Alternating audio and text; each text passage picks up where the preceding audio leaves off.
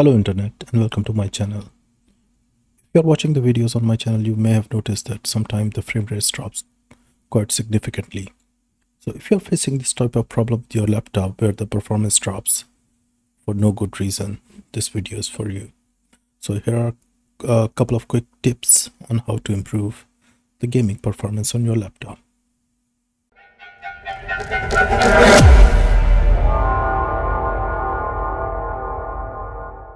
So the first thing to make sure that remember to always connect your laptop to the power brick, because if it is not connected to the power, the laptop will run in a power saving mode.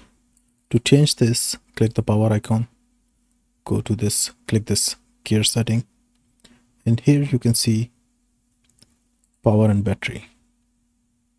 Here it says power mode, and as you can see I've selected best performance.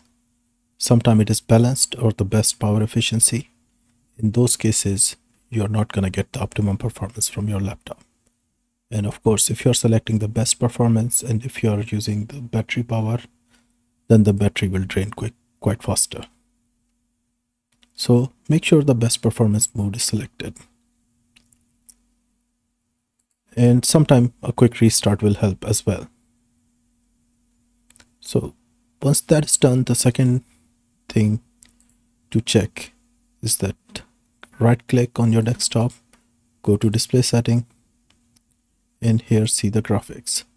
So earlier back in the days, NVIDIA had a control panel and the 3D graphics were managed from the control panel. So here you could pick any software or any game and change the settings of that particular game and make sure the NVIDIA's GeForce RTX or whatever your graphic card is that is used. But now they have these settings have been moved to Windows OS since the release of the Windows 11. So it is even more simple than the previous control panel method.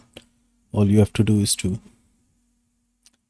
go to the display settings, as I was highlighting, display setting, and click graphics.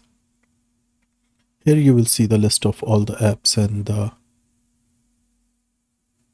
games installed. If you don't see it, you can always click the desktop app section, click browse, and here select the game that you want to change the performance of. So for example, here I have Roblox, and you see it says let the Windows decide. So basically there are three options. One is the let the Windows decide, the second is the power saving mode. In the power saving mode, the application will use the integrated GPU, which is the Intel UHD graphic card. But if I click the high performance, then it will force the NVIDIA GeForce. So if you're not getting good performance, select the high performance here. Now, how do you tell that if your game is actually using the integrated GPU or the dedicated GPU? So for that, go to Task Manager,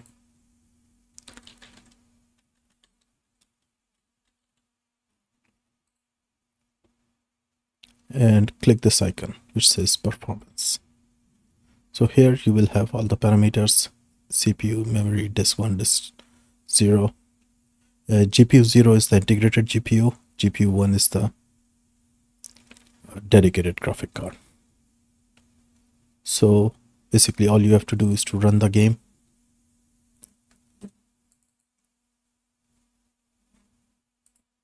And see if the GPU 0 performance goes up or the GPU 1 performance goes up. Utilization, not the performance.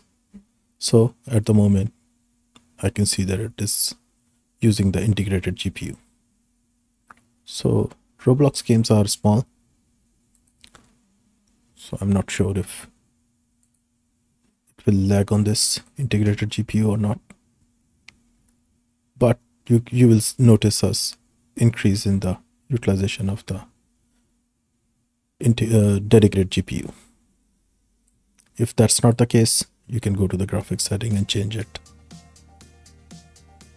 So yeah, at the moment I have two different softwares running.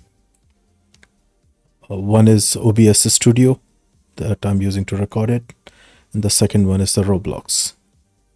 So it is quite possible that one of those applications have been moved to the integrated GPU and the other one is on the NVIDIA. So let's see the performance that I will get from it.